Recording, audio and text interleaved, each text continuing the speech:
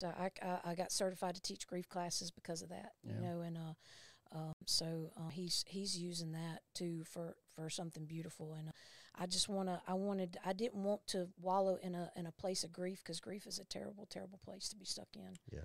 And I wanted to be able to get to heaven and see Amanda and her look at me and say, thank you for turning your pain into something beautiful for me. You know, I wanted that. So I know she's smiling down. I know she's she was my biggest cheerleader down here, and she's my biggest cheerleader up there, you know. So I get little God winks from the Lord about her at times. So I think, I don't know if people watch us from heaven. I don't really know about that, how I feel about that.